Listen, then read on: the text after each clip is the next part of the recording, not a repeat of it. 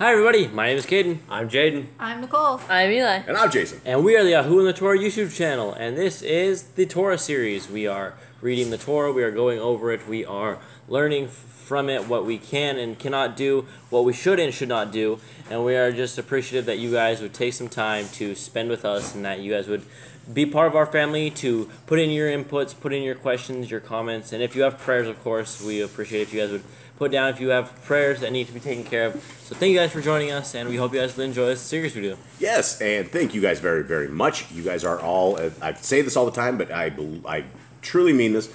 You guys are all an extended family. We have a tremendous amount of people out there that we consider are as close to family as even closer than the relatives that we have, which are like biological family. You guys are even closer than that, and I think that's what Yah's families are all about. It's about finding those who are seeking His ways, they're seeking His desires, and those are the people that we want to get close with, and those are the people that we want to share our love with. We want to share our love with everybody, but as far as being Yah's people, it is an honor to even have a chance, an opportunity that you can be called by your Creator to be something that most people will never ever figure out in their entire life. And so it's an honor. And so let's begin. Let's go real quick with some blessings. Give me a couple blessings, guys. Everybody, give me a blessing, anything that you are happy, thankful, that you are just, give me something that you are, that just piques your love for Yah, and that is a blessing. Our hands, the ability to do the work we can do. Didn't you use that one already?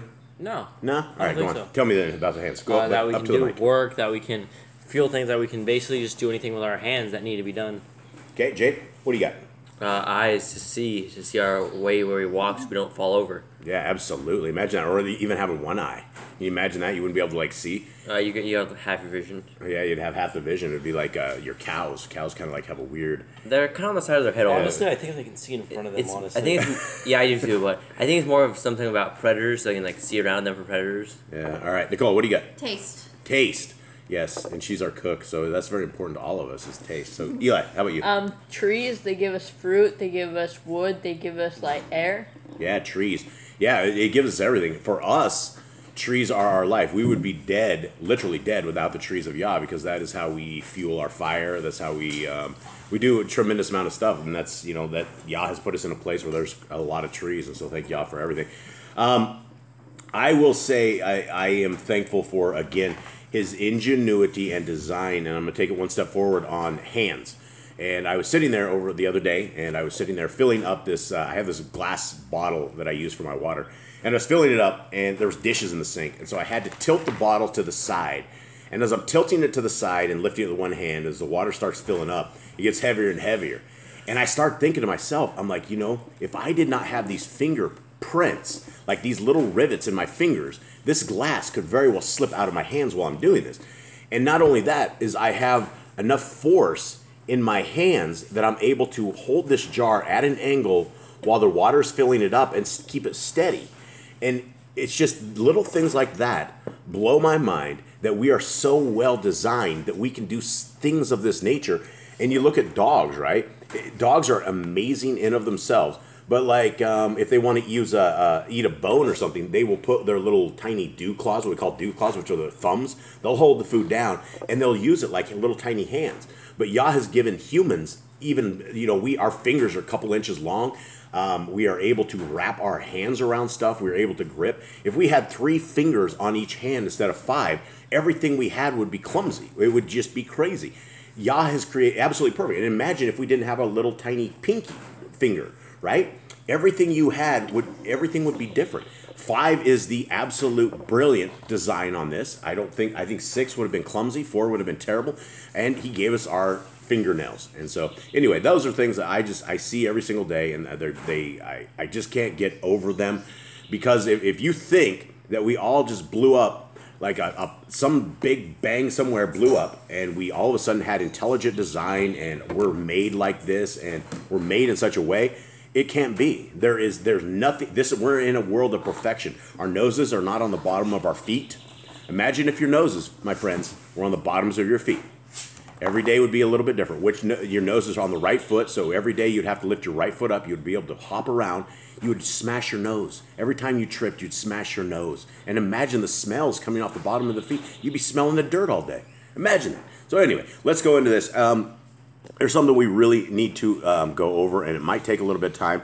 But this is from our dear sis, Carla. And this had to do yesterday when we were talking about pleading the blood of the Messiah. And something I'd like to go into this with all of you guys, everyone here at this table and everyone that's listening here, is I go over this all the time. I talk about how we came out of being programmed.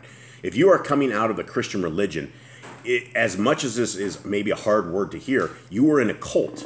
If you go and look up the definition of a cult and what exactly a cult is, it is basically that you get into some sort of a thing and you guys start memorizing the same stuff over and over and over. You guys start believing the same stuff over and over and over. And that's what you do. It may be right, it may be wrong, but it's still a cult. And so when we come out of Christian religion, we have always said that we need to plead the blood of the Messiah. Do we know that is scriptural? And let's begin right here. This is what Carla says. Shalom, Brother Jason. Not going to defend Christianity because our Messiah YHWH said, follow me. And so I am going to be obedient to our Heavenly Father's, Elohim Yahuwah's laws and commands in the Torah, by biblical instruction, like our Messiah Yeshua was obedient to our Heavenly Father's laws. Hallelujah. Yahushua's invitation, after all, was come follow me. Peter had accepted this invitation once, and he was willing to accept it again, even if it meant facing his fears and doing something that seemed impossible. Matthew 16:24. Take up your cross and follow Yahushua. Then Yahushua told his disciples, if any one of you come after me, let him deny himself and take up his cross and follow me. And then she has 1 Corinthians 11:1. Be imitators of me as I am of Christ. Then she has John 12:26. If anyone serves me, he must follow me, and where I am, there will my servant be also. If anyone serves me, the Father will honor him. Then Matthew 4:19, and he said, follow me, and I will make you fishers of men. That's not the right one. Is this the right one? No. Okay, which one am I reading here? You need to go to... Where am I at? Okay, let's finish on this one here. This was about your house of Gentiles. This is about the house of Gentiles. Oh, okay. All right. Perfect. All right. So anyway, let's finish this up real quick because I thought it was good anyway. Let those who magnify your salvation say continue, Lord be magnified. Restore to me the joy of your salvation. Sustain me with a willing spirit. Torah in Hebrew can mean teaching, direction, guidance, and law. Okay. So I'm going to backstep a little bit because I did flu bar this one up, but I am going to say that is exactly right. And so it's something, and let me go over this with Clarissa as well. So Clarissa, she goes, I apologize for coming in a couple days late, but may I ask, where is this found? Thank you. Yah bless you and your family. Dear sis, I hope you see this video today. So the laws of the house of Gentile, these came out of 100,000 excuses that we've heard over the years on why people do not follow the laws of Yah. And so we made this list. There was no list. There was no such list as ever to be found. So we made it. I made this up. We called it First Demon. And so I literally wrote the book of First Demon, as evil as that may sound, which it completely is, because when you go and you watch that video, there are a tremendous amount of excuses. All right, Nicole, go ahead and find this one. All right, there we go. Morning Torah Keepers. This is the one I'm trying to get to. Okay. This is back to the blood of the, using the blood of the Messiah. So, and I haven't read this, and so that's why I wasn't quite understanding. Nicole read this to me yesterday, and some of these I don't get to until a day later. All right. When we are obedient to Yah's laws and commands, we are blessed with the ability to pray and ask Yah to send his messengers to protect us, right? Yes or no? Yeah. Okay, are you paying attention, Kate? Mm-hmm. Okay. I would say, yeah. I think someone else talked about how they asked for messengers to protect them before. I mean, remember when... It was one of the prophets. He was scared the men were going to come kill him. I think it was Elijah, I believe. And he started praying to Yahuwah, and Yahuwah sent messengers and protected him and blinded everyone around him. Right. And we also have Ezra in Second Ezra. I don't know if it's Second Ezra or Fourth Ezra or where it's exactly at. But he went to rebuild the temple, and the king's like, well, do you want me to send you with a whole bunch of men? And he's like, no, my Elohim is with me. I won't do that. And so they were actually kind of stunned. The king didn't send anybody with them, and they're like, well, how do we do this? How do we figure it out? And so I think messengers went along with them as well. But anyway, so is that yes or right? Yes or no? I would say yeah. You can probably ask that. Yeah. Okay. The precious blood of the Lamb, Yahusha, is for the redemption of our sins. At least this is my understanding from the following scriptures. All right. Anyone, look up Acts 9. Eli, so this one's all of Acts 19. Okay, Exodus 12:13. Anyone? Jaden, do Ezekiel 16, 6 through 4. Eli, do you need one? Yeah. Look up Leviticus 6:27. Ezekiel, what was it? Ezekiel 16. 6 through 14. 6 through 14. Kate, what are you on? Exodus. You're Is it Exodus 12? You said? Exodus 12:13. 6 what? 6:27. Let's start with those real quick. Ezekiel 6. So Exodus 12:13 says, "And the blood shall be a sign for you on the houses where you are, and when I see the blood, I shall pass over you, and let the plague not come on you to destroy you when I smite the land of Mitzrayim." Okay, so that's interesting. It seems to me that they use the blood as protection right there, right? That was the blood of the lamb. Yeah. The blood of the lamb, right? Okay, so Jade, what do you got? Then I passed by This you. is Ezekiel 16? Yes, 66. Then I passed by you and saw you, trampled down in your own blood, and I said to you, in your blood live. And I said to you, in your blood live. I have let you grow like a plant in the great field, and you are grown and are great, and you come in the finest ornaments. Breasts were formed, your hair grew, and you were naked and bare. Again I passed by and looked upon you, and saw that your time was the time of love. And I spread my skirt over you and covered your nakedness. And I swore an oath to you and entered into a covenant with you. And you became mine, declares Yadon Yahuwah. And how far is it? 6 to 14. All right. And I washed you in water, and I washed off your blood, and I anointed you with oil. And I dressed you in embroidered work and gave you sandals of leather. And I wrapped you in fine linen and covered you with silk. And I adorned you with ornaments. And I put bracelets on your wrists and a chain on your neck. And I put a ring on your nose, and earrings in your ears, and a crown of adorning on your head. Thus you were adorned with gold and silver, and your dress was fine linen and silk, and embroidered cloth. You ate fine flour, and honey, and oil, and you were exceedingly pretty, and became fit for royalty. And your name went out among the nations because of your loveliness, for it was perfect by my splendor which I had put on you, declares Yadon Yahuwah. Okay. Eli, go into yours. What are you reading? So Leviticus 6:27, and in verse up, it's talking about the sin offering. Okay. Whatsoever shall touch the flesh thereof shall be holy, and when there is sprinkled of blood thereof upon any garment, you shall wash that whereon it was sprinkled in the holy place. All right, Jaden, Matthew 26:28. Kate, go ahead and read your Romans 5:9. Much more then, having now been declared right by his blood, we shall be saved from wrath through him. Okay. You said Matthew 26:28? 26:28. Yep. What does that say? It says, "For this is my blood, that of the renewed covenant, which is shed for many for the forgiveness of sins." Okay. So the blood. Okay. So let's read more what she has here. I am not sure the blood of the lamb is for protection. It seems like the blood of the lamb was for the redemption of sin and a sign of being in covenant with Yah. I included a scripture where Yahusha in Matthew 26:53. We read that one? Read that one. Let me read that. 26:53. It says, "Or do you think I am not able to pray to my Father now, and he shall provide me with more than 12 legions of messengers?" Okay. So what we have right here, she says, I included the scripture where Yahusha in Matthew 26:53, or do you think that I cannot appeal to my Father and he will at once put at my disposal more than 12 legions of angels? For this reason, I believe for those who are sanctified by the blood of Yahusha, they can also ask for Heavenly Father Yah to send messengers to form a hedge of protection around us. It seems that the studying Yah's commands, we are supposed to wash the blood off of ourselves and our clothes.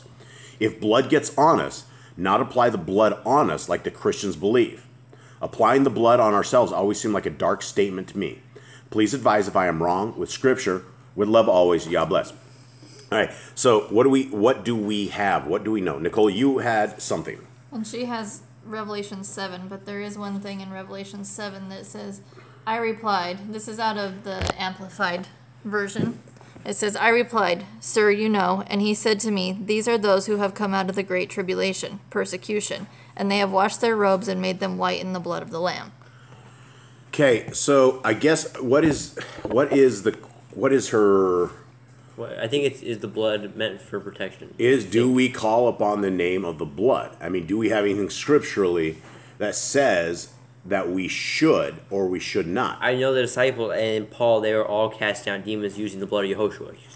That's Paul. I know, and I know everybody loves Paul, and I hate to say this, but everything in Acts gets cringy for me. The entire There's thing. some issues. Yeah, there's some red flags that go off on me every time I'm reading through it. As we're reading through this in the family, my red flags are going way off. Okay, but anyway, so we know that Paul did this. What about any other doctrine that we know of that do it? And would our Creator send us messengers when we do it? I mean, we pray for messengers every single day. And in our prayers, we always go, Father, please bring the very best of the messengers that you have. And they're probably, the messengers probably all fight amongst themselves because we're always asking for the best of the best. And they're like, we are the best. And I envision them sitting around our house, like sitting where we cannot see them, but hanging out with us. And I think they're probably here somewhere. But that's how we do it. But we also say that we need to coat ourselves in the blood of the Lamb. Is this doctrinal or is this a programming? I would say to be forgiven, you to use the blood and repent using the blood. Are about coating yourself in How do blood. we? And again, where's the scriptural about using the blood and for forgiveness? I know we're supposed to call upon the name of Messiah and do this, but where does the blood come into this?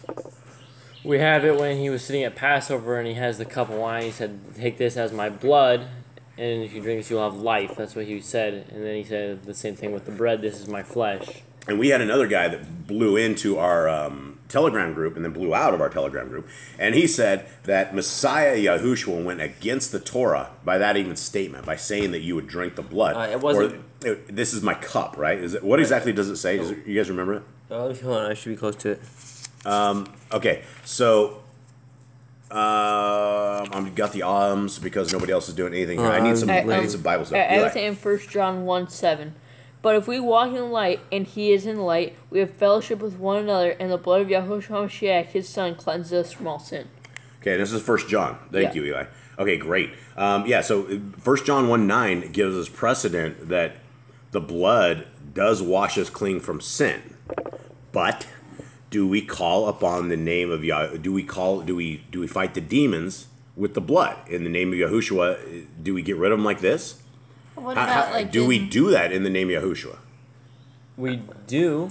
We do. So we've seen it in the New Testament. That's the only thing we have is like where Paul and Peter were going around. They wouldn't cast demons out in the name of Yahushua, and that's the only account we have. But other than that, Yahushua just told them to be gone.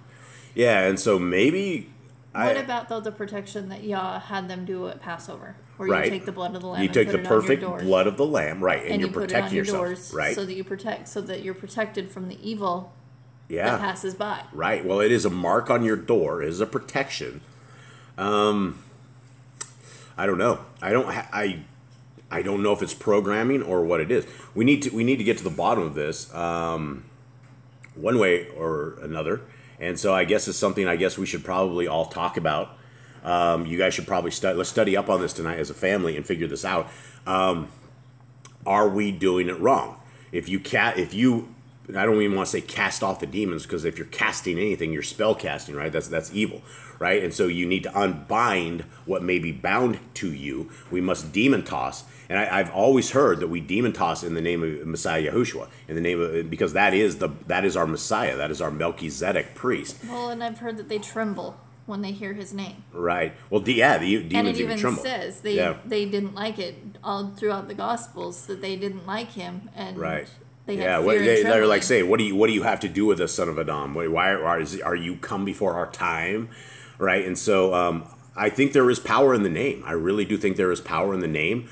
Whether or not we are using that properly or improperly, I guess is something that we need to study up on and see if we're still under any kind of programming and figure this out from there. So, anyone have anything else on this subject? Any topic? Definitely he uses his blood for forgiveness. You definitely be using that as forgiveness, but for protection, we'll get back to that. Yeah, I'm protected. I guess we'll have to get back to that because I think our Creator will send down legions of angels. I think He will send us down. We have that spiritual protection. I don't.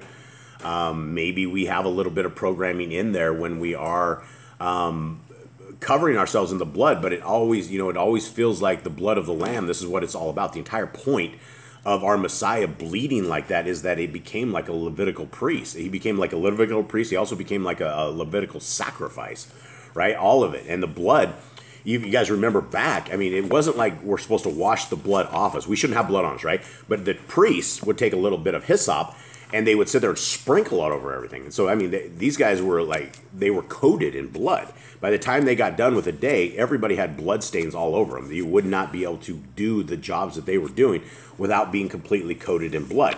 So the people may not be able to have blood, but the job of the Levitical priests that are doing whatever it is their job involves dealing with the blood. All right, well, I don't think we solved anything, but I mean, we did address this, and let's, I guess, continue on, and let's make it into our handy-dandy split screen. If anybody else has any input or Yeah. the scripturals that If anybody else has scriptures out there they would like to produce and bring to this, we're always really happy to hear from you guys, and things like this, we don't have all the answers for everything, right? We are still deprogramming ourselves along with all of you guys out there and those who are able to come out of the programming. That is who Yah is looking for. All right, so let's get into this, and it's Numbers 23. Gentlemen, how you doing? Good. Everyone good? Yeah. You guys all get breakfast? Yep. Full? Yep. Everything good? No issues? No one? All right. You guys are real boring today? I don't think we ever have issues. Never have issues? You guys always have Oh, issues, I mean, but you won't say them on the video because you're all shy. And you guys don't like to air our dirty laundry, so... No, That's but we it. didn't It's have, real quiet. there was nothing No crazy dirty this morning. laundry? Nothing crazy this no morning. Yeah. dirty laundry today. No, that's good. All right, here we go. Numbers 23. And Bilam said unto Balak, build me here 7 altars and prepare for me 7 oxen and 7 rams. I find that very interesting. Do we need to go back over what happened Okay, yesterday? yeah, let's go over yesterday's real quick. Kate, Okay, let's recap. so We have Balak and Bilam. we have Balaam, the crazy wizard. Everyone knows him as the sorcerer. He's like a famous sorcerer back then, and he was basically paid to curse the Israelites. But as he was going to curse the Israelites, Yah basically stopped him in a dream and said, nope, you're not going to do this. You do not go with them. So he comes back to Balaam and says, sorry, I can't do it. Their Elohim said, no, sorry about that. And he goes, all right, let's try it again. So I guess Balaam's just like, all right, we'll do it again.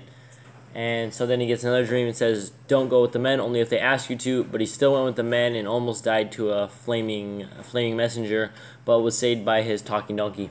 Yeah, talking donkey. And so I find this very interesting because this guy was a sorcerer. This guy is a worker of magic.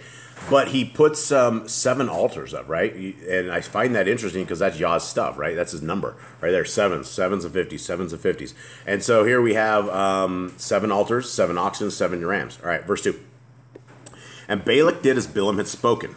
And Balak and Bilam offered on every altar a bullock and a ram. And again, let me adjust for everybody the time that we're dealing with this, right? You're not going to just go and put 7 altars up inside of a couple hours, right? It's going to take you a long time, right? Unless you have a bunch of servants. Well, you're going to have a bunch of servants. They would definitely have a bunch of servants, right? But it would still take them a tremendous amount of time. You got to go find the rocks, right? You got to go find rocks. You got to go build the altars, and you got to dig the rocks out, right? It's doubtful that they just had boulders sitting all over the ground. So they're going to have to find rocks, and they're going to have to build this up. I would imagine this took days to do, to build 7 altars. Maybe a full day, but I mean, it's got to take some time. All right, and Balak did as Bilam has spoken, and Balak and Bilam offered on every altar a bullock and a ram. And Bilam said unto Balak, stand by your ascending smoke offering, and I will go. Perchance Yahuwah will come to meet me, and whatsoever he shows me, I will tell you. And he went to a high place. So he knew how to do sacrifices. Yeah, and I mean, that's the thing. That's what I was going to say also, is if I was a little evil wizard like this, and I would explore every vast piece of knowledge that I could find and try to make my witchcraft better, right? That's your point. You want to figure out how the occult works, and this is what this dude was doing. So he obviously knew Yah in some way. All right. This is 5, right? 4. And Elohim met Bilam, and he said unto him, I have prepared 7 altars, and I have offered upon every altar a bullock and a ram. And Yahuwah put a word in Bilam's mouth, and said, return to Balak, and thus you shall speak. And he returned unto him, and lo, he stood by his ascending smoke sacrifice, he and all the princes of Moab. And he took up his parable, and said, Balak, the king of Moab, has brought me from Aram out of the mountains of the east, saying, come, curse me, Yaakov, and come, defy Yashrael. How shall I curse whom El has not cursed? Or how shall I defy whom Yahuwah has not defied? For from the top of the rocks I see him, and from the hills I behold him. Lo, the people shall dwell alone, and I shall not be reckoned among the nations. Who can count the dust of Yaakov, and the number of the fourth part of Yashrael? Let me die the death of the Yashriim, and let my last end be like his. All right, what is going on? So Yahuwah told him to say these things to him. He's saying, basically, Yahuwah didn't curse these people, so you can't curse them, because Yah has to be like the one to be able to let the curse happen. He says that's not happening. He's like, these are my people. You can't number these people. They're too powerful. He's like, I'm not going to let it happen. Basically, he's saying he protects these people, and Balaam has no power. Right. All right. Verse 11. And Balak said unto Balaam, what have you done unto me? I took you to curse my enemies, and behold, you have blessed them altogether. Did he just bless them? Is that what we saw? Yeah, I think Israel's got blessed. Yeah, from the tops of rocks, low the people. Yeah, somehow he got blessed through that. That's a strange blessing. And Balak said unto Balaam, what have you done unto me? I took you to curse my enemies, and behold, you have blessed them altogether. And he answered and said, must I not take heed and speak that which Yahuwah has put in my mouth? And Balak said unto him, come, I pray you, with me unto another place, from whence you may see them. You shall see but the utmost part of them, and shall not see them all, and curse me them from thence. And he brought him into the field of Zophirim, to the top of Pikgah, and built 7 altars, and offered a bullock and a ram on every altar. So there's another 7 altars. But there's only one. He only offered one. So he's getting cheap. And he said unto Balak, stand here by your sending smoke offering, while I meet Yahuwah yonder. And Yahuwah met Balaam, and put a word in his mouth, and said, go unto Balak, and say thus. And when he came to him, behold, he stood by his ascending smoke offering, and the princes of Moab with him. And Balak said unto him, what has Yahuwah spoken?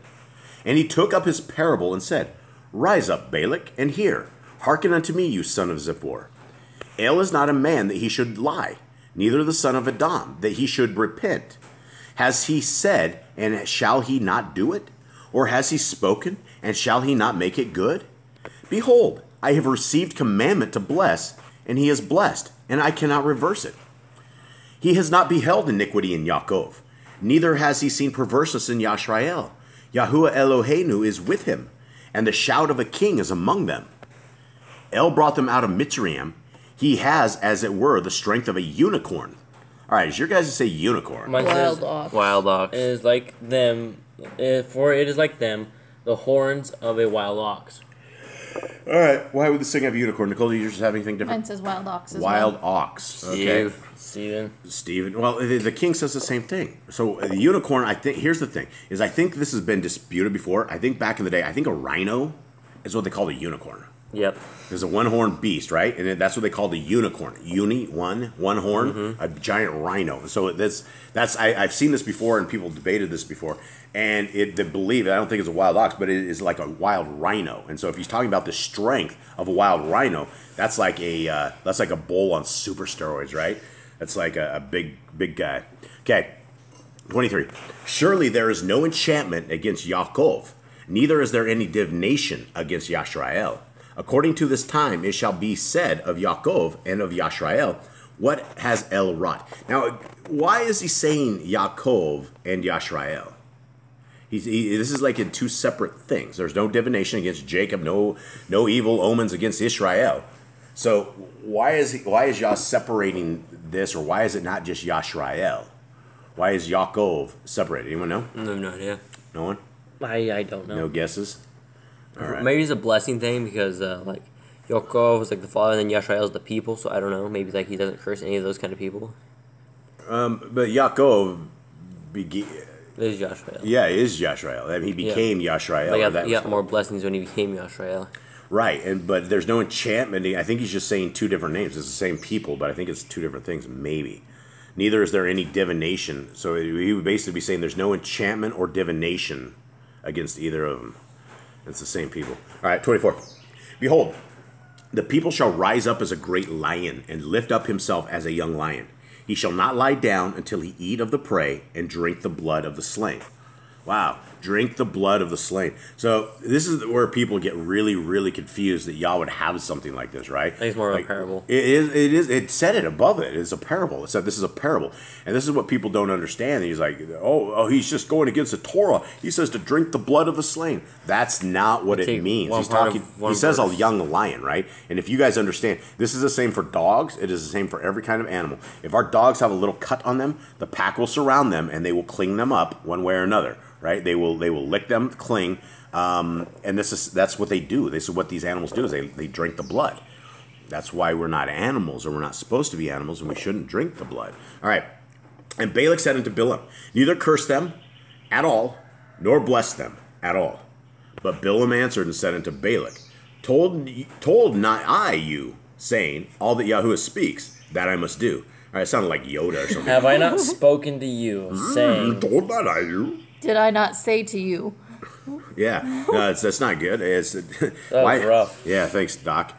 But I'm sure it says that in the King as well. It's like so hard to read the King. Told not I thee. Okay. At least we understand you. Yeah. All right. And Bilam answered and said to Balak, same thing. I liked it so much I'd do it twice. And Balak said unto Bilam, come, I pray you, I will bring you unto another place. Perchance it will please Elohim that you may curse me them from thence. No, that you curse them for me from there. Yeah, this Yoda talk. You curse me? What? No, you don't. No, don't curse me. All right. And Balak brought Bilam unto the top of Peor that looks toward Yesiyamon. What does this say? The wasteland? Waster. Balak, a Moabite king. Balak. That's not what I was looking for. This is what I was looking for. There it is. Yesiyamon. A desolation desert. Mine says wasteland. Mine says the wilderness or desert. So these guys are out in the wilderness. All right. So he brought him toward Peor. It looks towards Yeshiyaman. And Bilam said unto Balak, build me here 7 altars and prepare me here 7 bullocks and 7 rams. Okay. Do you think he gave? I think the other one he must have given him 7 bullocks and 7 rams too. It's one for each altar. 2 for each altar. Well, yeah, but one of each kind. Well, it said 7 bullocks and 7 rams. Right. But it's one for each of the altars. Okay, but the last one didn't say 7, did it? Yeah. It did And it? prepare were 7 oxen and 7 rams. I thought it just said 1. But then it says... I think the second offering only had it said it was... We're looking. I'm trying to find it. I don't know. All right, as you're finding it, I'm going to go into the next one. I think it's 16. All right, maybe. All right, and Balak did as Bilam had said and offered a bullock and a ram on every altar. All right, cliffhanger. Dun, dun, dun, dun, dun. Yeah, now, so it says and built 7 altars and offer a bull and a ram on each altar. Okay, so there's so So it's still 7. It is still So it 7. didn't go cheap. Everything's 7s. All right, so that is it, gentlemen. That again is some interesting stories and some interesting tales. We'll leave another cliffhanger. We don't really leave cliffhangers, but this one is. Yesterday's was. This one is. Yeah, it doesn't look like Balak is getting his way, and with what he's trying to do. And anyone have anything? You can't curse the people of Yah. Yah's not gonna. Well, here's the gig is right Yah now has at to this allow point. it. Right, he has to allow it, and right now he's not finding any kind of evil amongst them. Right, but 40, 50, 60, 70 years later, I mean, they all are very evil people, and they all fall into captivity over and over and over again because they just can't keep their minds clean, keep their First chapter of Judges, they literally go straight and leave all the people in the land. They let them live in the land. All the Yeah, they Canaanites. start building Asheroth poles. I mean, it's horrible things, right? And so these guys just can't get together. They had an opportunity that Yah would walk with them, and they denied that presence of our Creator. Now we are all fighting to get that back, and we are trying to do whatever it takes to see if we can walk with our Creator, and hopefully we have better faith. Hopefully we have courage like Caleb and Joshua, and that we are able to do great things in the name of Yah. And I guess with that, I would like to tell everybody, you guys are out there, our family, you guys are very much loved. Huge grizzly bear hug from the bearded guy, and high fives from the family, and 40 paws up, and I guess that's it. Anyone have anything else? Tonight is Youth for Yah in Spanish. Youth for Yah in Spanish. If you know anybody that's speaking Spanish, we would appreciate that you guys let them know. There are some good Spanish speakers in the house, and they are willing to speak for Yah in another language as well. So here we are. Anyone else have anything? Read your Bibles. We'll catch you tomorrow. Read your Bibles. We'll catch you guys tomorrow. We also have another channel. We have a backup channel. I guess you have to get 1,000 subs to ever get live streaming, which I don't know if we'll ever get that on the backup channel, but that was our goal, is to get another channel that we can do live streaming in case 1,000 subs? It's 1,000 subs. Wow, they've upped it. They've changed They've upped it. It used to be 100. Yeah. It used to be 100. Now it's 1,000. So yeah, we will hopefully get there someday. So if we get in trouble on YouTube, we can still have a place to stream our Shabbat services and our Thursday night stuff that we do with Youth for Yah. All right, gentlemen, thank you guys very much. Much love to everybody out there. All right. Shalom.